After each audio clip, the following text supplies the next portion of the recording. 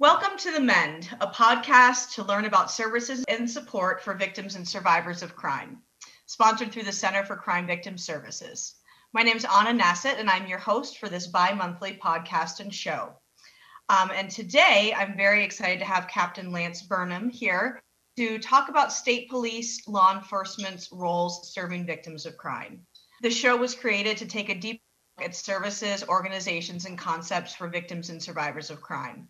We want to acknowledge the healing process and provide resources not only in the state of Vermont, but throughout the country that'll benefit victims and survivors of crime. With that in mind, we always urge you to listen at your own discretion as we may talk about our own personal stories, cases, or other sensitive subject matter. Today, I'm delighted to have Captain Lance Burnham here. He has over 23 years in law enforcement experience with the state of Vermont and the state police. He has spent the past 13 years in the Bureau of Criminal Investigation, where he has a number of roles. He started his detective career with the Special Investigations Unit, investigating serious child abuse and sexual abuse investigations of children. He was promoted to the rank of sergeant, where he remained in the State Police Bureau of Criminal Investigations, investigating homicides, officer-involved shootings, white-collar crime. Upon being promoted to the rank of lieutenant, he oversaw the Vermont State Police Forensic Investigations Team, as well as the polygraph unit. He has supervised numerous homicide investigations and oversaw 4 special investigation units, overseeing up to 18 detectives in the State Police Technology Investigations Unit. He is the current Emergency Communication Commander, overseeing all DPS emergency dispatches and 911 call takers. He sits on the Vermont Human Trafficking Steering Committee and oversees all human trafficking investigations throughout the state of Vermont. That is quite the prolific career. Thank you so much for being here today, Lance. My pleasure. Thank you for having me. Yes, we've been working toward this one for a while with delays with COVID, so thank you. I'd love to start just by getting to know you a little bit better. Can you share with our listeners a little bit more about your history and how you found yourself called to the work of law enforcement? Sure. Well, I'm a Vermonter. I grew up in Vermont, up in Lamoille County, where I'm actually currently living now with my family. I get that question a lot as far as law enforcement, like what drives you to do this? And I really don't know how to answer that, because I don't really know, because I have had an interest in law enforcement probably since I was like 3 to 5 years old. And it was just something that I just knew I was going to do. There was a time when after high school and college, I actually joined the military and said, well, maybe I won't get into law enforcement. But that was maybe a blip in time. And then I applied to be a police officer, and I never regretted it. I've had, as you said, I've had a very unique career. I've been very blessed. I've worked with some tremendous people, even on the victim side, and quite frankly, even on the offender side. I'm one of those guys that believe that people make mistakes. And if you talk to people, whether it be a victim, an offender, or what have you, and listen to their story, there's always a unique background from everybody. And that's kind of where I've always wanted my career to go, just to learn a lot about that. So that's awesome. I'm a big believer in rehabilitation and getting to know individuals as well. And it's so cool that you got to fulfill your childhood dream. I wanted to be a ballerina. That didn't really work out for me. So happy for you. Yeah. So I have had someone on here from the Montpelier Police Department. So can you just share with our listeners the difference between state patrol and local police departments? Sure. I mean, in the state of Vermont, there really is not a major difference. I mean, we go to the same police academy. We receive the same training. It really depends on really who's cutting your check at the end of the pay period. But the state police, and we're not necessarily state patrol, we are state police, and there is a major difference there.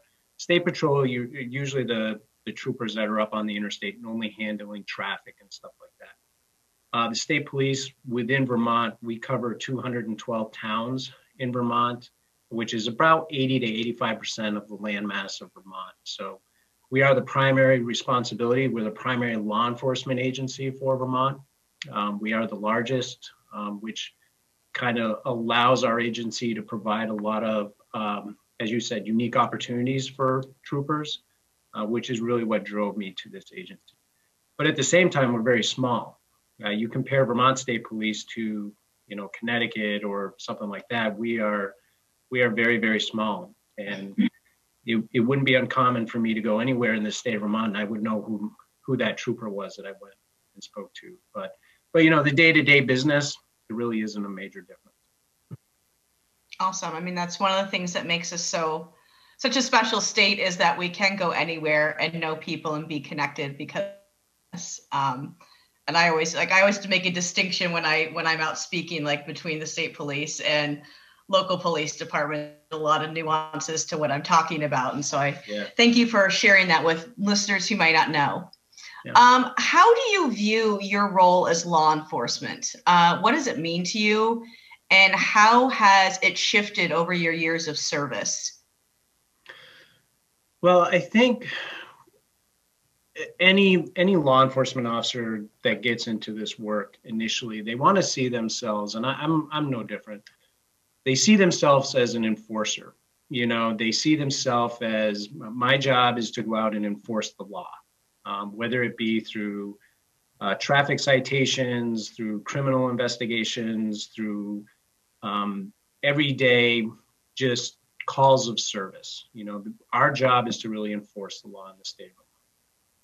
But what I noticed as, being in law enforcement for the past 23 years, through age, through maturity, through experience, I really see things at a different level now. I see us more as leaders, as instructors, as developers, because law enforcement, especially nowadays, is changing so rapidly that we need to develop with the times. And we need people to be able to keep up and develop certain protocols and certain commitments and units and develop something. But then as soon as it's developed, you turn into a leader, because you want to make sure that you have someone in place that can guide our young troopers to make sure that they're doing the right thing. So, so it kind of went more from this, to this enforcer, to this guider, I guess, or, this, hey, I'm here, let's protect something that we just built. And, and I think too, you learn as you age, and you learn as you mature in your career. You become a very good, you know who you need to talk to. And we're the state police. We work for the community, and we know that we need to get out in there and talk to them to get their opinions. And so it kind of morphs, and I remember when I first got hired, I was like, I'm going to write X amount of tickets. I'm going to be in uniform for the rest of my career. But then I kind of figured out, I really like this criminal stuff. I really like slowing cases down and finding out what happened, and using a lot of resources, which really drove me into the detective bureau. Awesome. It sounds like it really shifted from enforcer to service, and service absolutely. Of the community, of the state, of all the individuals. And that's really good to hear. I think, all of us that are in this work, whatever field, whatever part it is that we're in, it comes from service. At least for me. And so, yeah. Yep. So digging a little bit further into your career, your very prolific career with the Vermont State Police, often we think of officers as just simply that, officers, right, kids doing these things. But you've had been with the SVU, with homicides, officers involved shooting, white collar crimes, for forensic and polygraphs and technology. You're now with the Human Trafficking Task Force. Can you share with us how you approach those jobs? Just a little bit more in depth about your career and how you approach investigations within those jobs? Sure. I've been very lucky to have a wide variety of positions with the state police. even starting my career as a road trooper in Lamoille County, I was assigned to an outpost, and you learn very quickly that you need to be ingrained into the community because you don't have backup. You really don't. There was times I'd have 12 towns that I was responsible for on my shift. But, and then, as I said, I really got interested into the detective side. So I really, when I first got into our detective bureau, I got into our special investigations unit. And that really set the tone for the rest of my career, because they are very difficult cases. Anytime you deal with child abuse or child sexual assaults or anything like that, it hits you in the gut, and you have to take that. And really, for the first time in my career, I really had to listen to the victims. And thank God we have very high level training for these detectives that can still continue to do these work. So like I said, although I changed from the enforcer to the service, that really set the stage for the rest of what I was going to do in my career. But you have to learn to adapt, and law enforcement officers nowadays, we have to be adaptable. And I've had, not only have I had a number of positions, I've had a unique variety of positions. If anyone would have told me, hey, 20 years ago, you're going to be the commander of our emergency communications center, I would have said, I don't even know what that is. Right. Or even, hey, we're going to develop the technology investigations unit, and you're going to oversee it. And I'm like, I don't know about that. But each of those has very unique roles, and I can't do a special investigations unit case. I can't handle that the way I would handle a homicide investigation. You have to learn to adapt within those things, and having all of that unique background makes me a better person. It makes me a better leader. It makes me a better advocate for the state police or law enforcement in general, because I've done so much that I have that ability to say, maybe that's not the right way to go about, and let's look at it this way, because you bring a unique aspect to it. And what I like about that, a lot of those positions that I had is I may have been the lieutenant or the sergeant that was leading those investigations, but we always work as a unit, and everyone has a say. It might be my name on the affidavit, but there was probably 10 people that helped me get to the point where we were able to close out a case. Awesome. Yeah, and it sounds like with this career that you've had, you've really become family with this group of people who you've worked with and been flowed out and within that.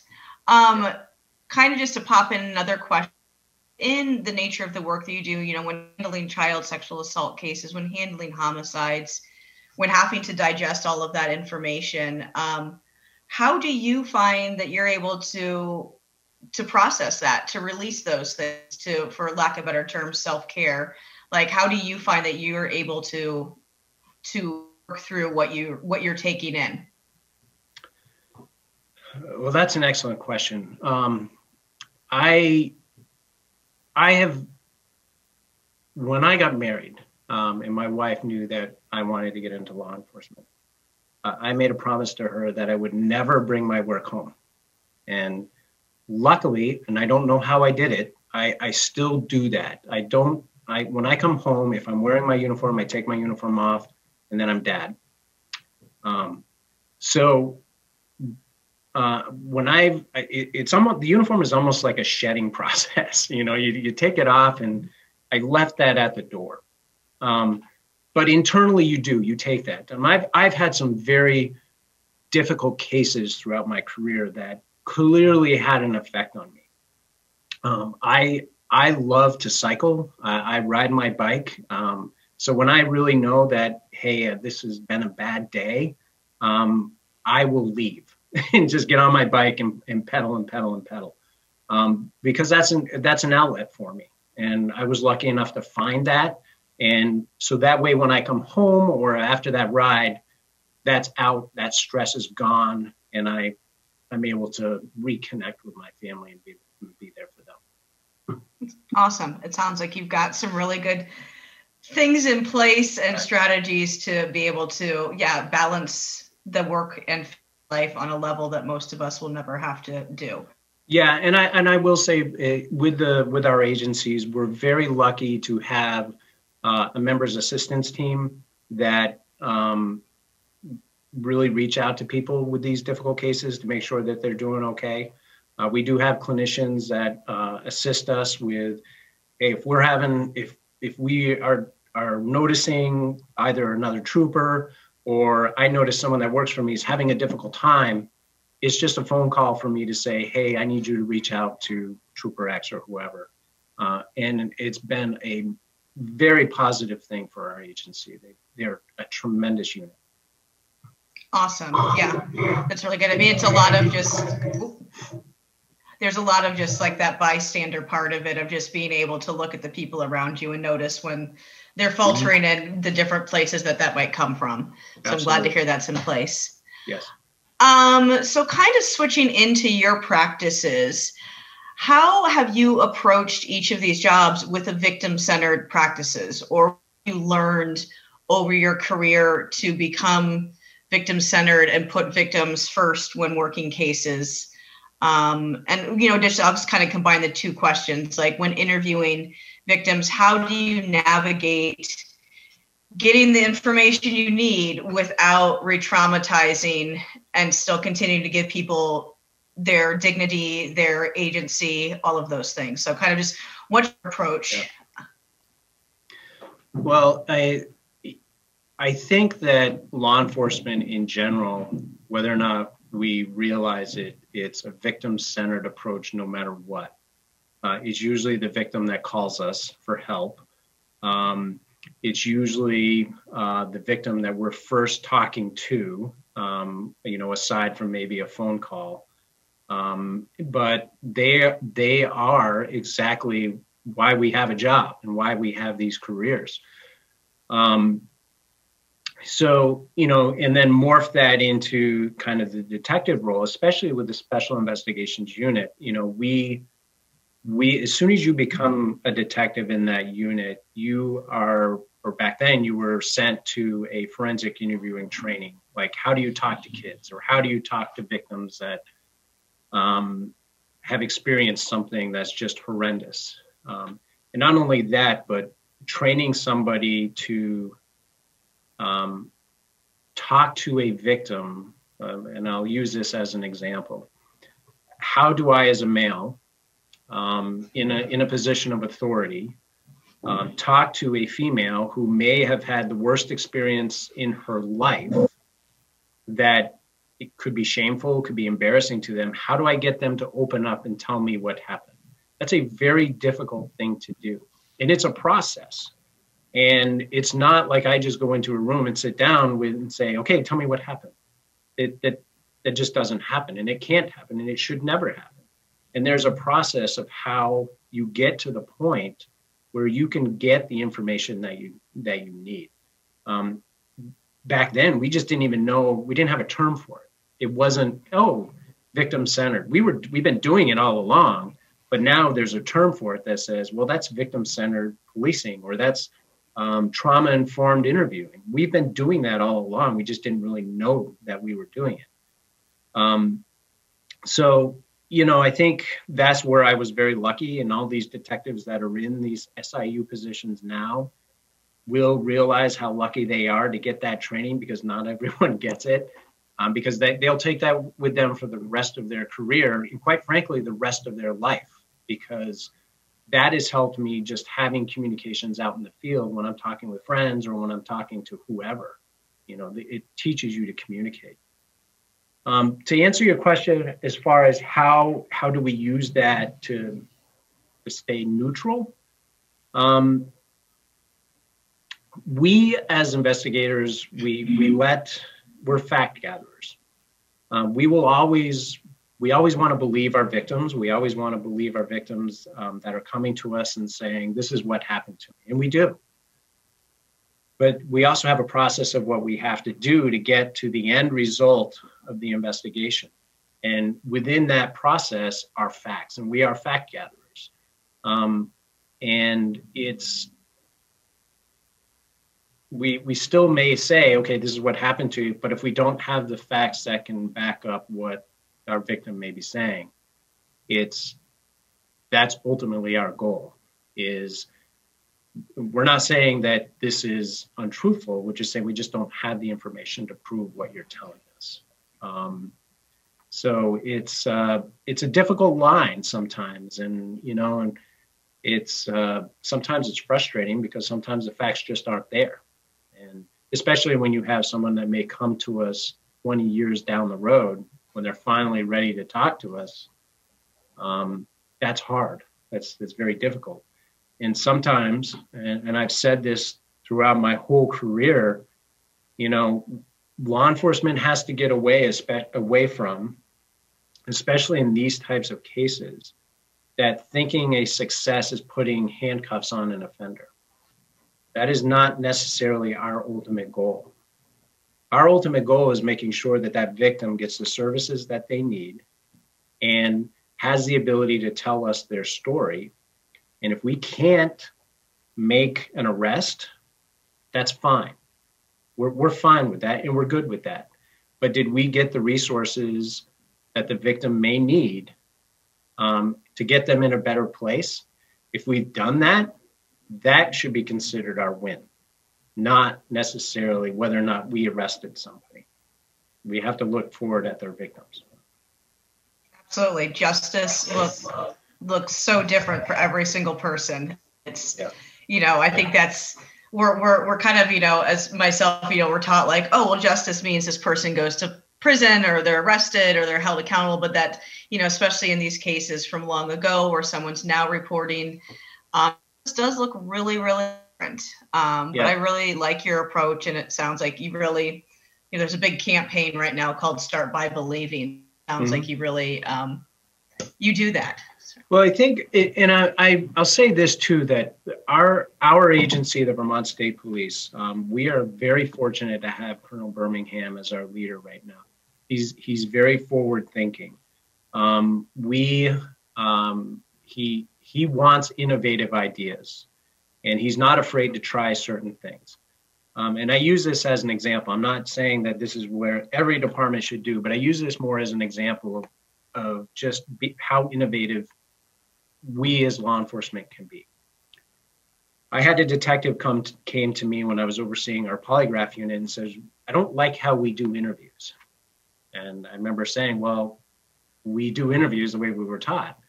And he's like, yes, but maybe what if there's something better out there? And so he came to me with an idea of this new interviewing model that was being used up in Canada. And we pitched the idea to the colonel and saying, hey, this is backed on science. It's backed on what we should be doing. It's innovative. No one else is doing it, but would you be at least interested in us researching it and seeing if it's the right thing? Absolutely. So we sent 3 detectives up into Newfoundland, Canada, researched this interview style. It's called the Peace Model. I selected 3 people from varying backgrounds just to make sure we weren't going up there and saying, yeah, this is the Cadillac, we want it. And they all came back and said, this is what we need to do. And the colonel absolutely agreed because it's the right thing to do. And right now, as an agency, we are the only agency in the United States that is moving towards this model. And we have other agencies across the nation that are reaching out to us and following us to watch the success stories, because that is going to happen throughout the rest of the country. I have no doubt about it. But it is a model that is based really on empowerment of our victims, because it would be great if we could go into every interview and not ask a question and get everything that we needed. But that's what this interview style really is. It's like, okay, Anna, tell me what happened. And listening to them and asking appropriate questions at certain times that's all backed on science and psychology, it's a win-win for everybody. That's amazing. I love hearing that.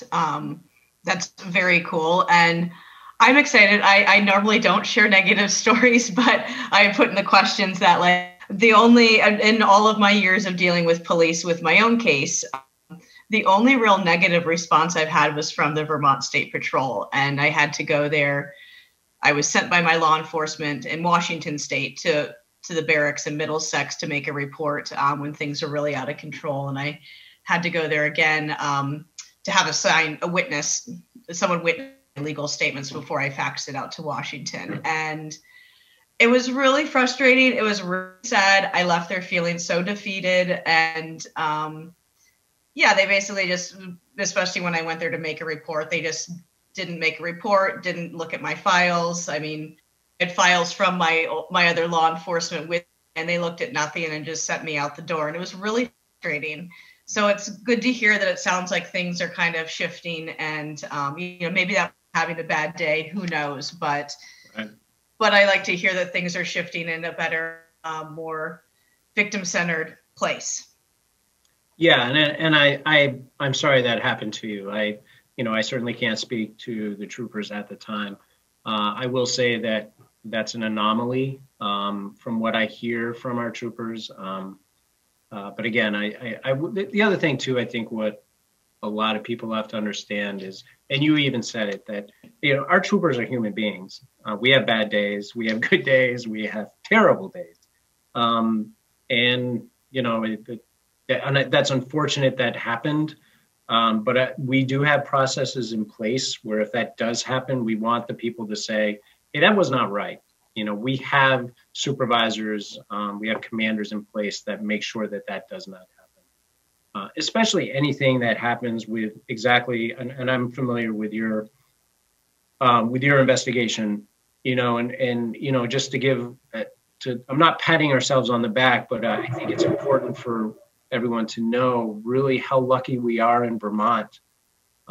We are the only agency in the nation that Colonel Birmingham basically said, I want every commander to attend this training. We invited the International Association of Chiefs of Police to Vermont, and it was mandatory for anybody from the rank of lieutenant all the way up to the colonel to attend this training based on incidents such as your investigations.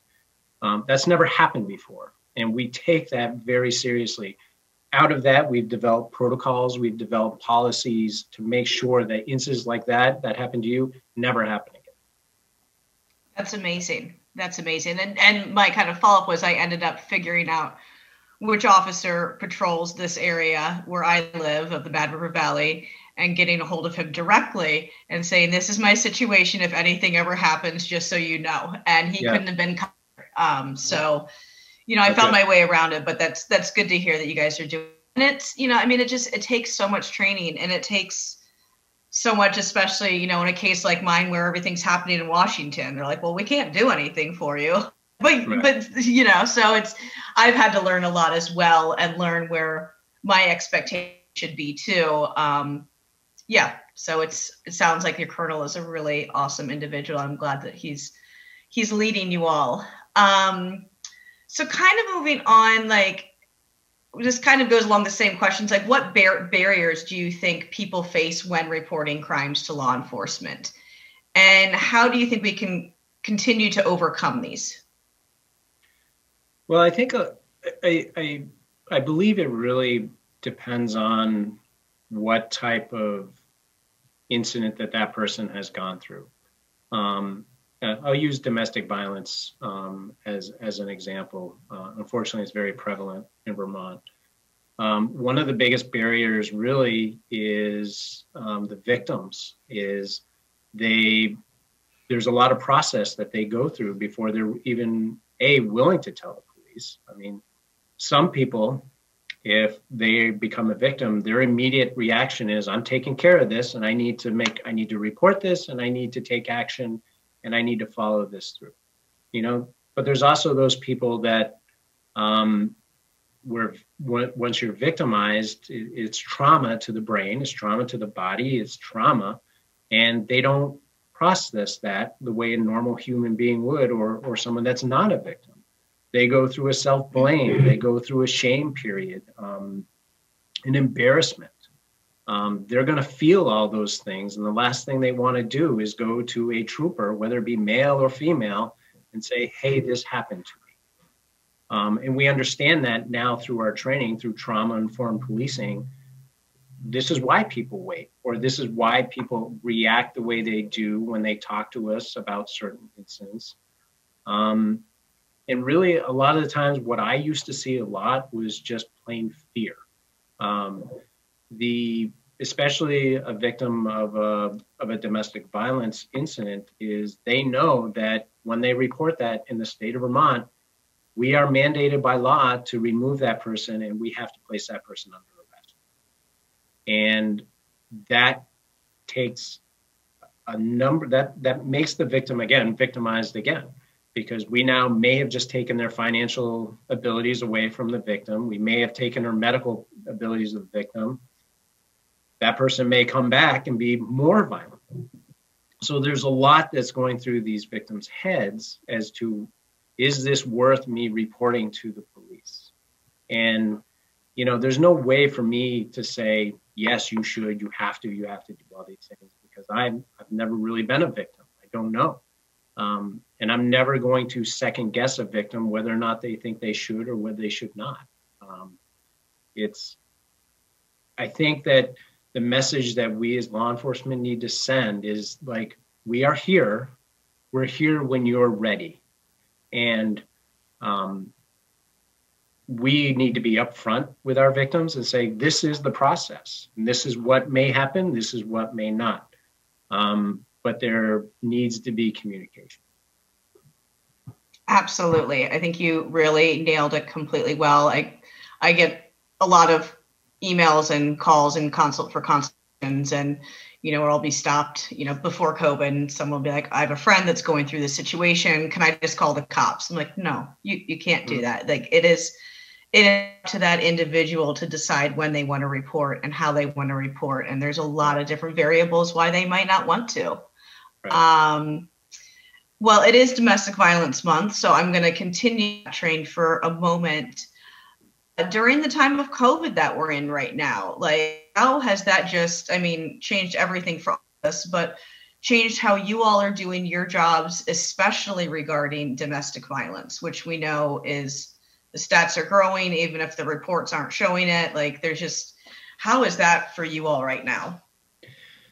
Well, I think on the day-to-day basis for our uniformed troopers that are responding to this, it really hasn't been a major change. You know, there's, and I don't say that to be naive of COVID. I say that because when they do get the call, they're going to go, and they're going to respond appropriately, and they're going to investigate how they normally would, even before COVID. The only difference is now they're probably going to do it with a mask on, and they're going to communicate, and there's things like that. But what I will say, what COVID has forced us to do, and what's really changed, especially right at the height when Vermonters were asked to stay home. It was kind of eerie to be on the roads at that time because no one else was there. But we at that point, we told our troopers, you have to be seen. We want you in these communities. Go to the communities that you don't normally get a chance to go to because you're so busy going to everyone else. Just go sit in the parking lot and be seen. And it was very well received by those communities because they don't get an opportunity to see that trooper all the time. So that really changed a lot. You know, I've been monitoring the stats. You know, we have had an uptick during that time of domestic violence and abuse prevention orders and things like that. Hasn't been a huge tick, but it's definitely gone up. But it is definitely has not really changed the investigative styles or anything like that of what they do. I think that it's important that, you know, if a victim's going to call us for something like that, they need to know that we're going to be there and that we're going to be there quickly.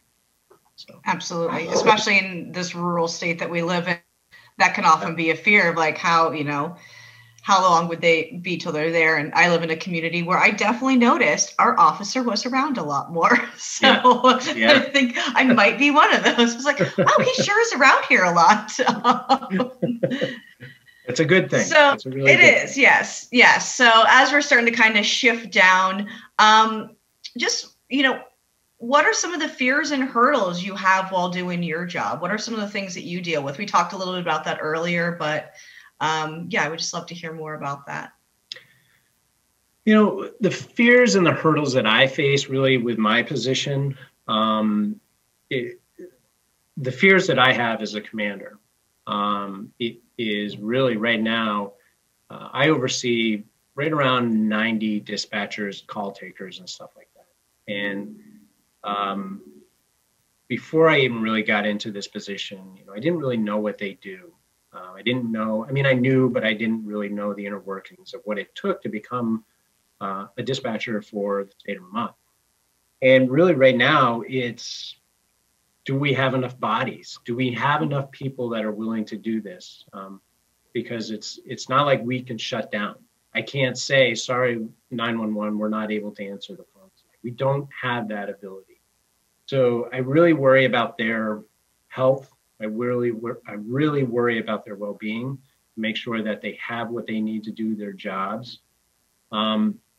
Looking outside of that, I worry what is law enforcement going to look like in 2, 3, 4 years, especially in during this time regarding law enforcement. There's a lot of changes. There's a lot of reform that everyone wants to happen.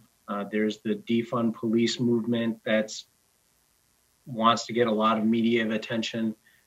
And, I fear that a lot of people think that there needs to be rampant change without inviting us to the table or without inviting us into the conversation before those changes are made. There's going to be a lot of changes. I just hope that the changes that are made are for the positive of everyone. That's kind of a hurdle that we are going to have to look into. We are looking internally regarding our own agency. The captains of the Vermont State Police, we meet regularly to make sure that, hey, how are we as an agency? Where are we do we need to change anything? Do we need to change our practices? Do we need to change how we patrol certain towns? We are looking at that heavily. But this is the first time in my career where if you would ask me where we're going to be in 3 years, I don't have an answer for that. I can say soundly, and I say this with full conviction, that the people I work with are some of the best people on this planet. They are hard workers. They want to do the right thing. It's a uncertain time now for sure. Yeah. It sounds like you're open to change and you know that it's coming and you'd like to be at the table to be part of the conversation. Yeah, absolutely. We've been very open-minded, and we've been, I want to, and again, I feel like I'm tapping our agency on the back because I work here, but, a number of years ago, we developed a fair and impartial policing position. And again, we believe that we're the only department in the nation that has this. And we have a fair and impartial policing committee that we respond to when we talk and we lead, and we're bringing all these people to the table to make sure that we're doing the right thing. And that's not just VSP. We're inviting all the municipals, the sheriffs, to make sure we as law enforcement are doing the right thing. Because again, we're part of these communities, and we live in the town that we patrol sometimes, and we need to know that are we doing the right thing? Because we do. We work for the communities. Yep. And we can all grow, and we can all change, and we can all do better. And it sounds like you all are doing a lot of things, already had a lot of things in place and are continuing to do that. So I think that's wonderful. Thank you. Thank you. Well, I feel like that's a pretty good place to wind down today because we just covered a lot of ground. So thank you so much, Captain Lance Burnham. It's been an honor chatting with you today, and I just greatly appreciate the work you're doing here in Vermont on so many levels. If people would like information on the work you are doing, what resources would you suggest? Or if they're needing help, what would you suggest?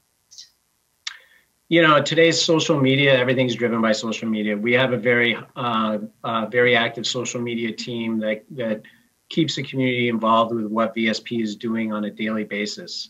Our website, anything that any of our committees that we are on, or anything of our daily basis of what Vermont State Police are doing are there. They can certainly get that. And what I recommend people is to be active with your barracks. We have 10 barracks throughout the state of Vermont. Don't be afraid to show up to that barracks and get to know your troopers, or approach a trooper at some point and do that. Be active. This is a spectator. This is not a spectator sport here. You know, we are in the process of developing committees, citizens advisory committees for our each barracks, so people can say, hey, this is happening in my town. What are you going to do about it? Or, you know, that gets us involved with the communities, but it also gets the community involved with us. Awesome. I want to serve on mine. You have a very active citizen advisory board, or citizens advisory panel out of the Middlesex barracks. That is probably the most active in the state right now. That's great. I love hearing that. Yep. Well, thank you so much. I always like to close with just like a short, like one sentence positive message that you want to leave with listeners. So do you have any words of wisdom and positivity? Wisdom. I don't know about that.